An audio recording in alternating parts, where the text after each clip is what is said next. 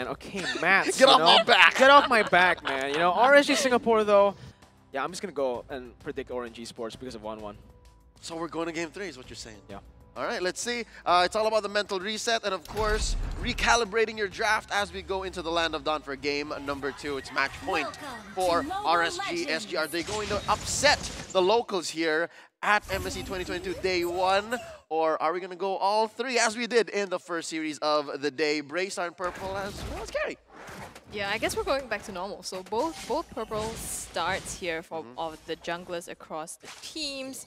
I don't know, Orange Esports, they have the Kadita as well as the Ruby and Born, but it's not quite a beefy front line. Yeah, you're really seeing some aggression here from the side of Orange Esports as well. They're trying to just give the 1-1 space to farm, but in that mid lane, Gary is trying to go for the Little Wanderer. It is actually just going to be Bray who takes it up. Gary, though, he goes to the end. He goes back to his own jungle. Baby Cakes up top, getting bullied.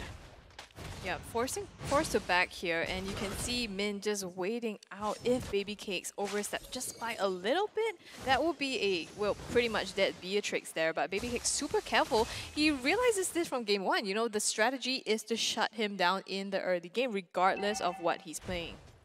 Yeah, I mean, currently, again, I think RSG Singapore, with the Natalia, they need to be a little bit more aggressive, and they're showing it already. Diablo just invading the enemy jungle, and Gary is forced to just constantly be thinking about the Natalia, right? He wants to go back in, but there you go. 505 just punishes him for trying to go for the invade. Not just even think of the Natalia, even see the Natalia. Yeah. There must be some mind games being played here, and given their huge win game number 1, RSGSG has all the incentive to do just that. So it's all in the cards. It's all in the logic, in the principle of how the series is going to go. Absolutely. At this moment, the turtle is spawning in just 2 seconds now. You can see even though Born has pressed up his lead all the way down bottom side with the minions, RSG SG, they've rotated all the way down to make sure that Bray can secure this objective.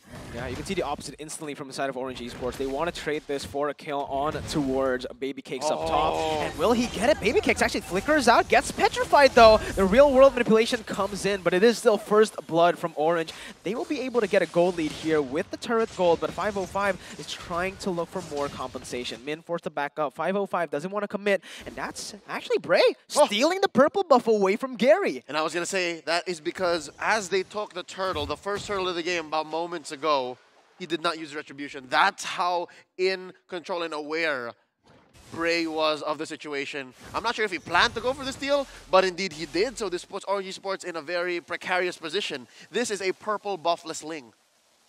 Yeah, that's really dangerous, and even though Gary is great on his assassin junglers, like you can see right now, it is a power pick for him, but without a purple buff, that's still going to be tough for him. Yeah, mechanically speaking, it's a PBL.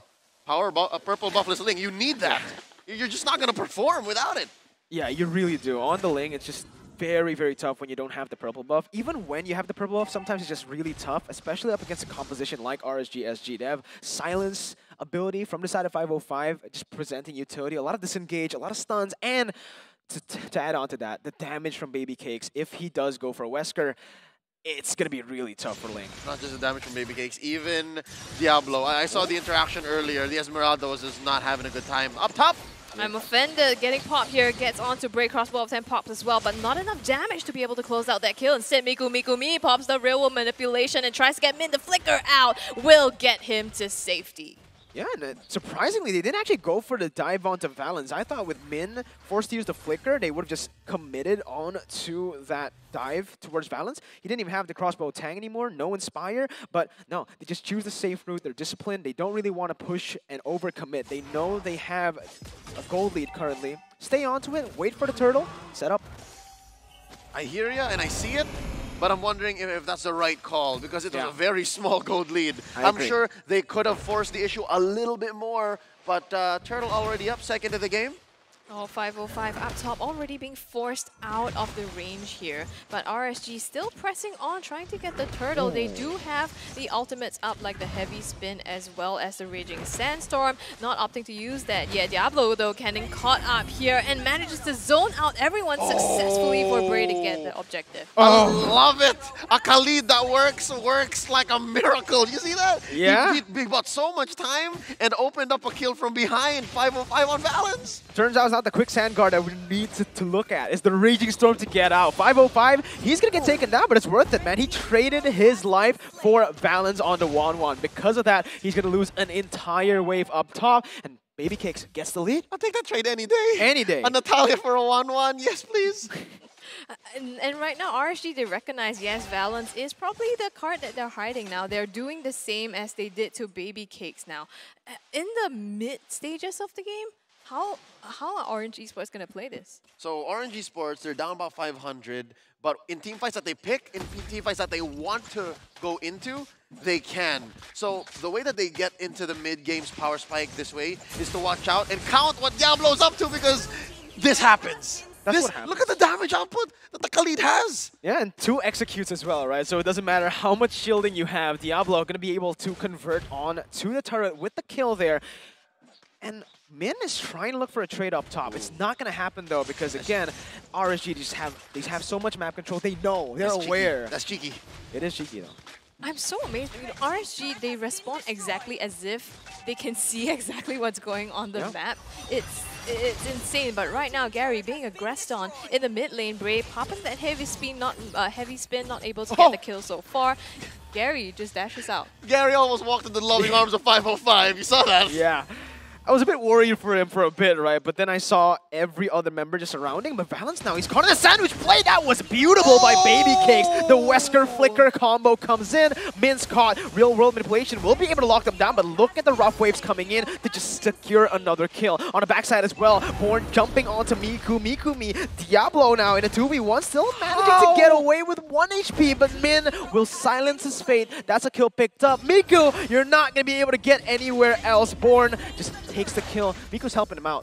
Oh, Miku just gives up right there. You can see he just stands there. Yeah, take me. This is tough. Now, Man getting that burst damage onto Baby Cakes. Baby Cakes needs to really be careful here. I mean, yes, they're kind of even right now. A bit of advantage, but right in the middle lane, Min in some trouble here. 505 actually being the one to run away. Baby Cakes already popped that Nibiru to fend off Orange Esports. So far, no kills dropped yet. That last team fight, very messy. I'd say RSG maybe a little too overconfident. They know that they have the damage advantage. They know that, okay, we can engage here. But I'm guessing, again, at some points, they were allowed to be a little too overconfident. This might have been the punish right here. Yeah, but look at that. Baby Cakes actually baits in Gary into the heavy spin. He will lose his life, but it is going to be traded in for 2 kills on the board. Turret down below taken down, so I would actually say it's still worth it for Orange here. I feel like right now it looks as if, you know, Diablo is the hidden carry. Like, you think it's Baby Cakes or Miku Me. It is actually not, but Valence in some trouble here. Pops across Wolf Tank onto Bray. Will be able to secure the kill. And Diablo in some trouble. Looks like they will be happy with that one and walk away with it. But 505 gets the revenge onto Valence, taking that trade super well. Yeah, Min also just forced to back away now, and RSG, they're slowly losing their feet on the game. Currently, Orange Esports, they have RSG's number. And I think the key here to both of these teams' success is on RSG's execute counters. They have to be aware and then pick the fights where the execute is on point. Miku me. Down. Man now in some trouble. The I'm Offended lands, but they will not be able to get the last hit on him. Diablo comes in with the Raging Sandstorm, though, and manages to put him in the dust. The way you put it, the secret carry is Diablo! Yeah. He's the silent killer from RSGSG, right? Still not over the series. Still not over the series, man, but man, like, at this point, right, RSG, they're building again. They have a 1,000 goal lead. They have map pressure. They're trying to go for the siege into the mid lane so that they can set up for the Lord. But Horn is just not letting that happen. RSG, they need to look for a cheeky pick at this point, right? Because if they don't get a pick, it's going to be kind of tough. Orange Esports have the advantage currently, and they can just snowball, honestly, in the mid stage of the game. Yeah, we talk about how Diablo has, RSGSG has Diablo. As for RNG Esports, I gotta say, it's Man who's the real difference maker here. Wherein the rough waves, the full combo comes in, that's where they win. And of course, if you find these cheeky 2v1s, wherein there's no response, there's no blowback, you get that too. And you take away the gold lead from RSG. RNG Sports, if they play like this for the next 2 or 3 minutes more, and then leverage this free Lord, we might as well go into game 3. This was what I was worried about when 505 went Natalia, right? Like, yes, you need to make full use of it in the early game, but right now, as we approach the mid and late, it starts to fall off. And if you're not able to get off those picks, you just fall off in the team fight. Yeah, for sure. Lord here at a third of its health. Yeah, and it's going to be tough for the side of RSG. I mean, look at Orange Esports. They're just grouping up. Bray is just forced to back away now. He goes in for the heavy spin, but he will not be able to use the Retribution there to pick up the Lord. Babycake's now trying to kite away as Diablo does the same thing on the back lines, going for Valence, but in the end, he will be the one who loses his life. A shutdown on to Valence is not good. Orange, Born, looking for the Falling Star Moon, will not connect onto it. 505 finds a trade, but it's a 1-for-1. Orange pick up the Lord. Diablo cannot be two things at once. He cannot be the one zoning everyone and be the carry at the same time. This Kadita pick, I feel, has really thrown RSG off. And maybe it was RSG that showed their cards too early with the Khalid pick second to last. Oh, I hear ya. Schrodinger's Diablo. It's not going to happen. But look, he is the most damage dealt. 30, almost 40k. Oh, but look at this though, 505 going for it. This time Valence has the win in nature, and that might just be 505 punished here. It seems like it is, but 505 managing to maneuver really well with the help of Diablo to back him up and help him escape. But in the bottom side, Orange Esports, again, just looking to siege down the turret. It is not an enhanced Lord, so it will just be cleared out here under that base turret down below.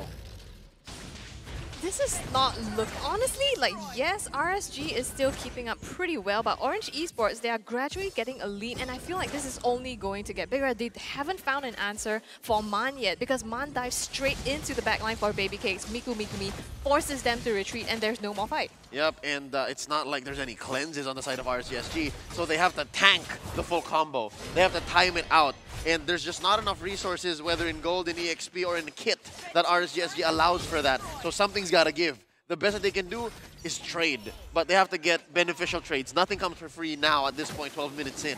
Oh, Bray is actually canceling out the rough waves, forcing him to pop it, but Valent, he's looking for one more weakness point. He goes in very deep, and he's going to get punished for it. Real world manipulation will take him low, and that's 505 getting caught by Gary. An amazing play to spot him out right there as he pops the Tempest of Blades and locks him down. Born picks up the kill. Babycakes now looking for the damage and the trade-off, but Valence is here to pop the weakness points. Babycakes running away. Born picks up the kill for a double. Diablo looking for it, but a crossbow tang will be popped onto Miku, and now it's Bray who needs to suffer the consequences. Diablo with a Raging Storm trying to look for compensation. Gary dashes out in the last second. Again, a 3 for 2, favoring Orange. So hard to watch. RSG had the lead there, but you forgot about Valence. Yes, you survived Man's rough waves, but what next? You face an onslaught of arrows being thrown at you. Right now, just a brawl between Born as well as Diablo. Show off the two fighters, and off of that fight, Orange Esports are gonna get the mid lane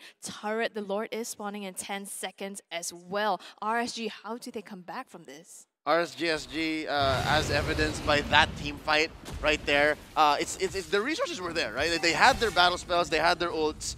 It's just they were too spread out. The target acquisition, there you go. What Falcon Esports is so good at, as we saw from the first series of the day, RSGSG, they need to pick that out. I haven't seen Bray really get a key heavy spin on quite yet. I agree. You know, Bray, he had a phenomenal game number 1, but currently on the Akai, he's kind of struggling to find those cheeky picks, right? Those are the picks that you kind of need when you're playing the Akai now, and look at it here. He, again, is just going to get zoned by Born. He's looking for the entrance here. He used heavy spin to open up, but maybe it might just be a little bit too late. Valence looking for every single weakness points, will be able to get it, and the crossbow tang is ready. They will all just back away. Reset, though. RSG lose 1. That looked to me like a heavy spin of desperation. It's like he just wanted to dive in and try to retribution it, but in the face of what? 3 or 4 damage dealers from Orange Esports plus a retribution from Gary is just not quite gonna happen. So yeah, RSGSG, number 1, trying to get Bray back on track. And yeah, I don't know. It's so hard. Like, if you're talking about, yeah, that's a pick off right there. If you're talking about Schrodinger's Diablo, how about Schrodinger's Bray? What are you? Are you a zoning out utility jungler, or are you like an assassin that deals a lot of damage? It's so hard, so difficult. I think that's what's going on here. Diablo, Bray, 505. They're playing different roles than they were meant to play. 505 Roamer now has to play an assassin. Diablo is supposed to play EXP, now he's a carry. Bray, jungler, now a tank. It's all out of their comfort zones, and right now with the Lord marching in, Orange Esports, they're looking to end these. They get Diablo as well as 505. Baby Cakes is next to go, and now with the Lord marching in, the huge burst damage onto Miko. Miko Me will secure the kill, and they go straight for the core. It's Orange Esports chalking this up to a 1-1. Equalizing on the 1-1. You know, 1-1 gap, but no, they played that extremely well. Again, the 1-1 actually fell behind in that early stage for a bit because